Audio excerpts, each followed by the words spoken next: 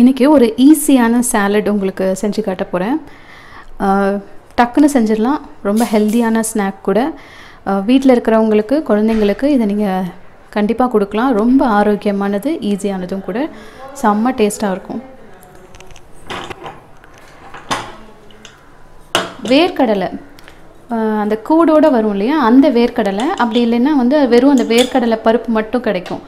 அதை ஒரு 3 hours ஊற வச்சுருக்கேன். ஒரு 6-7 விசில் விட்டு வேக வச்சு எடுத்திருக்கேன்.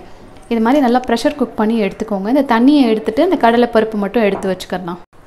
இந்த சாலட்க்கு நமக்கு 4 முக்கியமான அது தேவைப்படும்.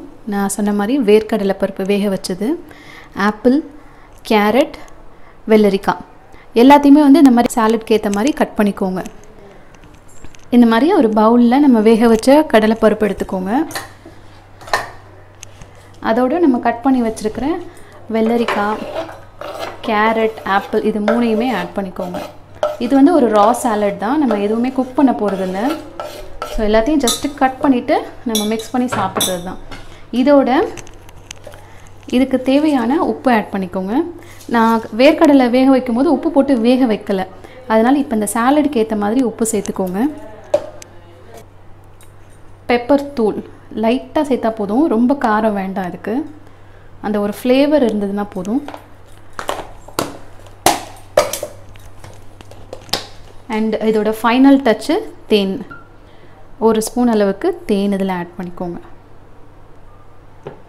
சூப்பரான சாலட் ரெடி ஆகிடுச்சு. இதை நம்ம அப்படியே சாப்பிட வேண்டியதுதான்.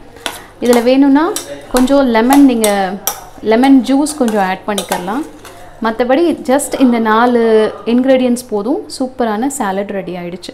இது நீங்கள் சாப்பிட்டு பார்த்தீங்கன்னா கண்டிப்பாக உங்களுக்கு பிடிக்கும். நீங்களே இதை சொல்லுவீங்க நல்லா இருக்குன்னு.